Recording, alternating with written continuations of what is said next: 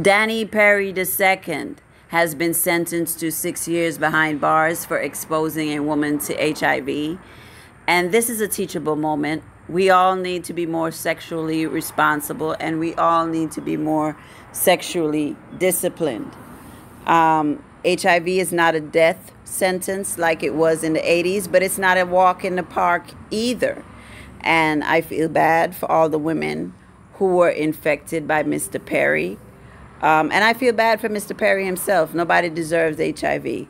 So let's hope that Mr. Perry takes his medicine while he's behind bars.